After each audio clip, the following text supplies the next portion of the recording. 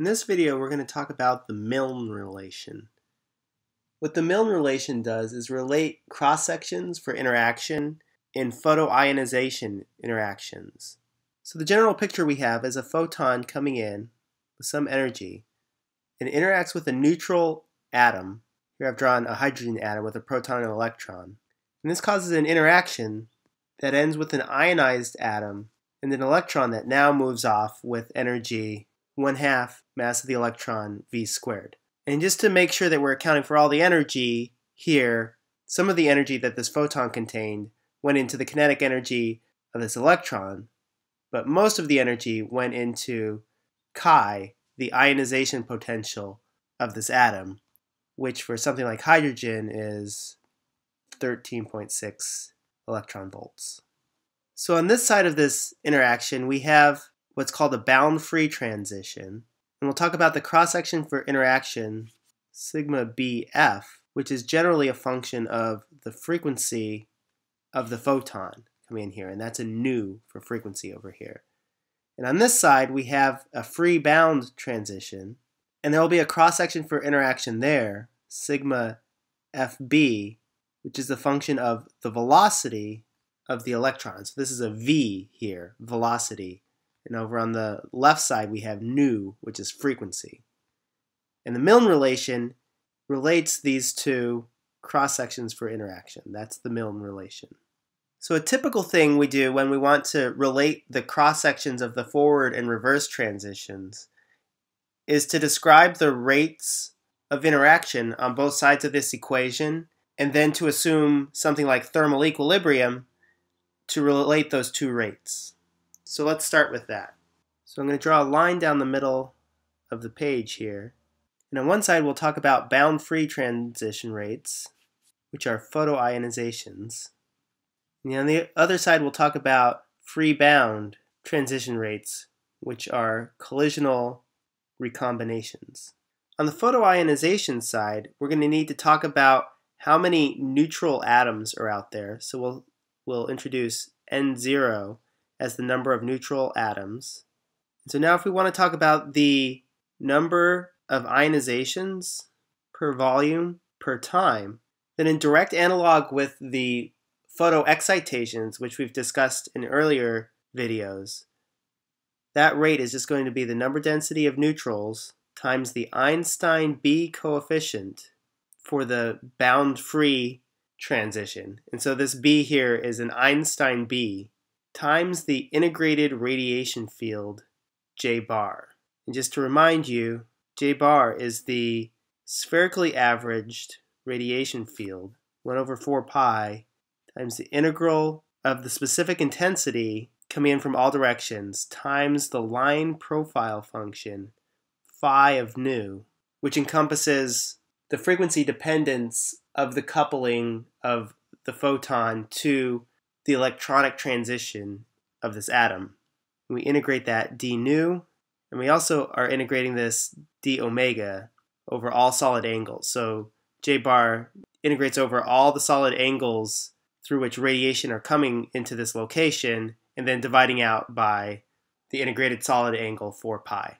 And the other thing we're going to want to do here is to try to re-express this Einstein B coefficient in terms of a cross-section for interaction, a sigma BF, which we can then try to relate to the collisional recombination cross-section.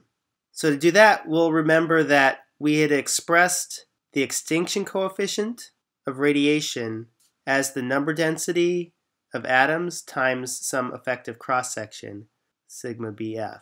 But in previous videos, we've also expressed alpha in terms of Einstein B's as the energy of your transition, h nu, over 4 pi, your Einstein B coefficient, B, BF, times the number density of atoms times the line profile function, phi of nu. So now canceling the number density of atoms on either side, we can express the Einstein B coefficient in terms of the collisional cross-section here. And when I substitute that into this expression for the number of ionizations per volume per time, and I also plug in for J bar, I get that the number of ionizations per volume per time is equal to N0 4 pi over h nu sigma bf times 1 over the line profile function times 1 over 4 pi I nu phi of nu is the number of ionizations per volume per time for some differential d nu and d phi that I now must integrate over to get all of the ionizations per volume per time. Now there's one little detail that I've glossed over here, which I need to fix before we go ahead and do this out, which is that when I used my Einstein B coefficient here from the bound to the free state, I was counting the absorptions of photons. But as we know from photoexcitations, we also need to account for the fact that we can have stimulated emission. Now, stimulated emission for photoionization is a little funny. You can actually help an electron hit a proton by having a photon of the appropriate frequency sitting nearby.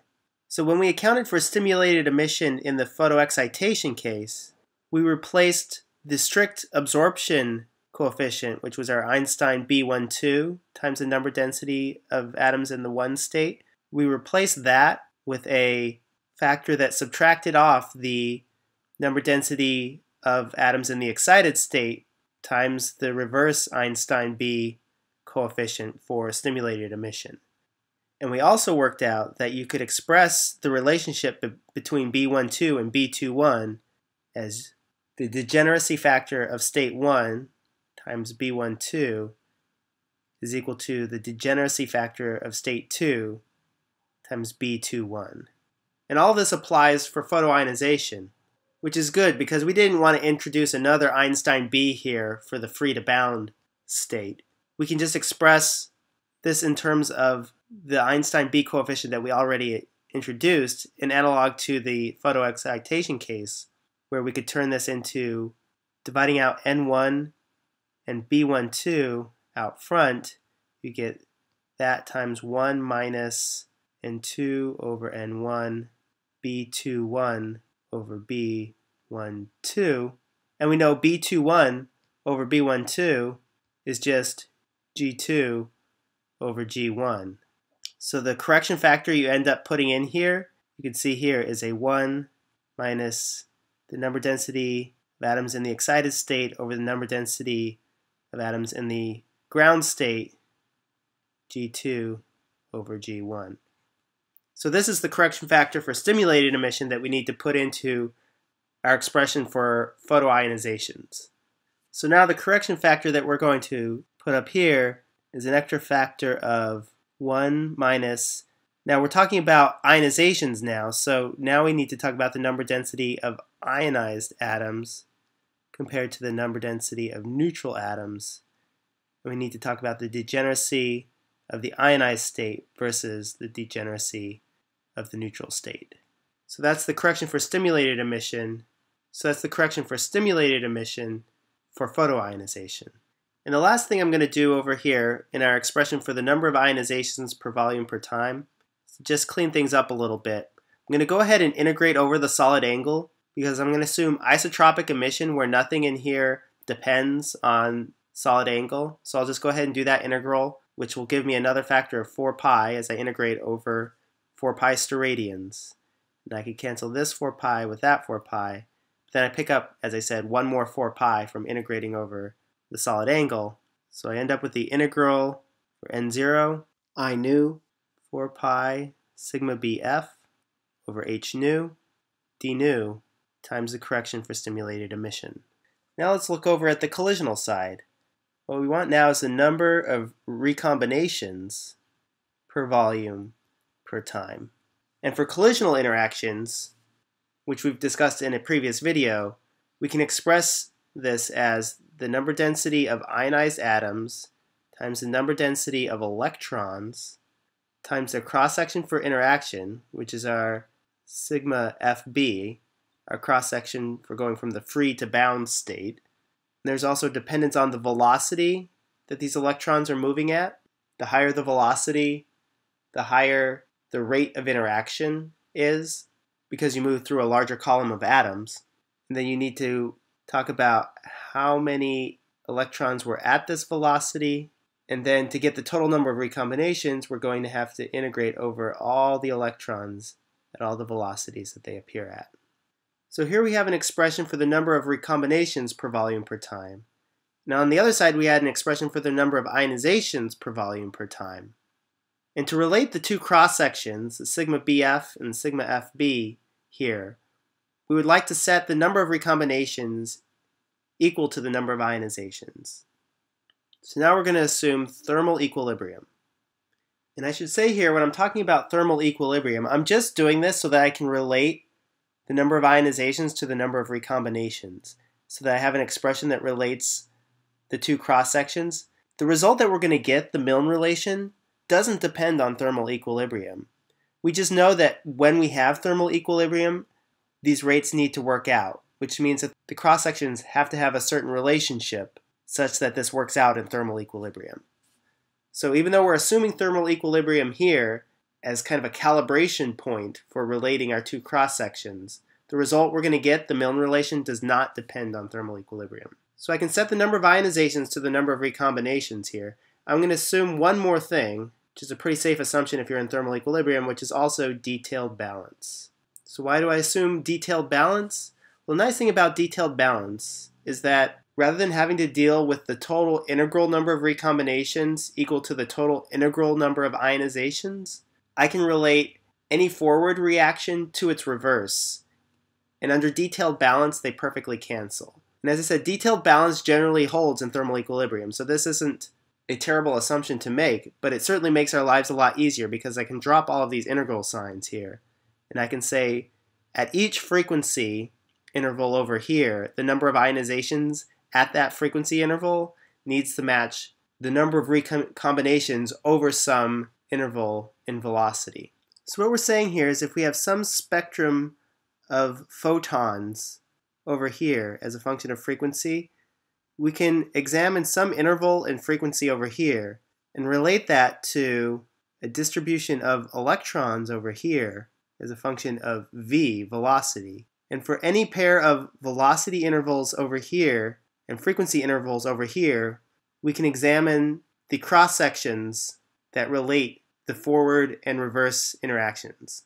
So under detailed balance, we can now write, from the left side, the number of ionizations per volume per time, N0. Our I nu under thermal equilibrium becomes B nu. This is the Planck function, and is not to be confused with our Einstein B coefficient up here. That's B nu, 4 pi over h nu, sigma Bf, d nu times 1 minus the number density of ionized atoms over the number density neutral atoms, degeneracy of the neutral state over the degeneracy of the ionized state, and that is equal to n plus number density of electrons, cross-section for collisions, sigma Fb, times velocity, times the distribution of electrons versus velocity, dV. And now we can plug in a couple things. First, because we're in equilibrium, we can use the Boltzmann equation to say that n plus over n0 is equal to g plus over g0 e to the minus e, the energy, over kT. And this is going to be useful right here in getting rid of this. And for E, we're going to have to use our original picture that we have a photon with energy h nu, which is interacting with an atom, to give us, after the interaction, an energy that is the ionization potential plus the kinetic energy of the electron, which was 1/2 MeV squared. And the other thing we can use is, for f of v, the distribution of electrons versus velocity, we'll assume a Maxwellian distribution. So the f of v is mass of the electron with 2 pi kT to the 3/2 times 4 pi v squared e to the minus 1/2 MeV squared over kT. So we'll do that, and the last thing I want to plug in, of course, is the Planck function, B nu, which is 2h nu cubed over c squared times 1 over e to the h nu over kt minus 1. And one other thing I should mention before I start plugging all these in is this energy over here, which we had said was the ionization potential plus the kinetic energy of the electron on one side of the interaction. Well, that's, of course, by conservation of energy equal to the energy on the left side of the interaction, which was just h nu, the energy of the photon. So time to do a little algebra here. I'm going to start with the right side of this equation here. I'll have n plus n0, ne. I'm going to divide over my n0 over n0. I have my sigma fb, and I'll divide over my sigma bf. Now I'm going to plug in for f. So I have me over 2 pi kt to the 3 halves times 4 pi v squared, which when I include this other velocity factor here becomes v cubed, e to the minus 1/2 mev squared over kt. And then the last factor I need to deal with is this dv. And I'd also like to get rid of this d nu at the same time. Fortunately, there's a cute way to do this. We've used this trick before in previous videos. If we take the derivative of both sides of this energy equation, over here, take a derivative, we get h d nu. Over here, we take a derivative with respect to velocity, and we get that we have mev dv. So dv over d nu is equal to h over mev. So taking dv here and dividing over d nu, we'll end up with an h over mev. And this whole thing is going to be equal, on the other side of the equation, we were still left with the Planck function times a 4 pi over h nu. And then we need to put in our stimulated emission correction here, which was 1 minus, so we had n plus over n0, where we can use g plus over g0, e to the minus energy over kt. Of course, you can see there g pluses and g zeros are going to cancel out. So happily, we lost all of our degeneracy factors here, and we're just left with a factor of e to the minus e over kt. And I have my choice of which energy I can plug in here, and I'll just go ahead and pick h nu. So this looks a little hairy, but I promise it's going to work out. We just need one more equation, and that's the Saha equation, which you'll remember says that n plus ne over n0 in thermal equilibrium is given by 2 pi me kt over h squared to the 3 halves times 2 times the degeneracy of the ionized state, and this 2 comes from the degeneracy of the electron with 2 spin states, over the degeneracy of the neutral state, e to the minus the ionization potential chi over kt. So this was the Saha equation relating the number density of ionized atoms and electrons to the number density of neutrals in thermal equilibrium. And of course, we can plug in the Saha equation right over here. We'll do that. And then we can also clean a little house here. And we end up with sigma fb over sigma bf. Now I'm going to plug in the Saha equation. 2 pi me kt h squared. Then I'll pull in the remains of our Maxwellian distribution over here, b squared. And because I'm running out of room, I'll go ahead and multiply this factor of h over me over to the other side here, where it becomes an me over h. So we get a 2. The h's cancel with this, and I get an me instead. Nu squared over c squared. Pick up another h in the bottom over here from this factor right here. And then I have a somewhat annoying factor of 1 minus e to the minus h nu over kt over e to the h nu over kt minus 1. Now time to clean house a little bit more. And then the last important thing to recognize is that when we multiply this exponential here times this exponential over here, we're going to add their exponents. So we're adding a negative chi to a negative 1/2 MeV squared. And you can barely maybe see here at the top that before we had said that our energy was equal to h nu on one side, the energy of the photon coming in. That's also equal to chi, the ionization potential, plus the kinetic energy of that electron, the 1/2 MeV squared. So a minus chi plus a minus 1/2 MeV squared, well, those are going to combine to be an e to the minus chi plus 1/2 MeV squared, which is an h nu over kT when we combine those. So things are going to start clearing up here. We have sigma FB over sigma BF times, it was ME squared to the 3/2, so that'll be an ME cubed. And we had an H squared over here to the 3/2, that'll be an H cubed, times 2G plus, or G0, V squared, e to the minus H nu over KT. It's using what we just had in blue over here. And that is equal to 2me nu squared over c h squared times this ugly factor, 1 minus e to the minus h nu over kt over e to the h nu over kt minus 1. And that leaves us with, if I multiply all of these factors over onto the other side, we get that sigma FB, which I'll remind you, going from free to bound is a function of velocity, over sigma BF, going from bound to free is a function of frequency, is equal to, well, when I multiply this e to the minus h nu kt onto this side, it'll become an e to the plus h nu kt, and e to the plus h nu kt times e to the minus h nu kt over here is going to be 1, and this 1 will become an e to the h nu kt. So you'll see that when we multiply this guy over, these factors then cancel. So we end up with g0 over g plus, the degeneracy factors, times h nu over me c v all squared.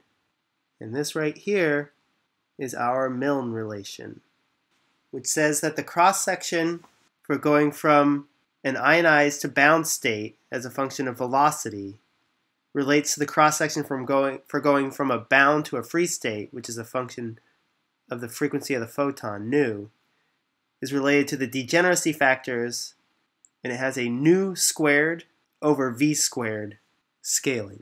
And as I said earlier, we use thermal equilibrium and detailed balance to derive the Milne relation, but these were just peg points. These were calibration points for relating these cross-sections to one another. And in general, the Milne relation does not require those assumptions. This Milne relation holds beyond thermal equilibrium.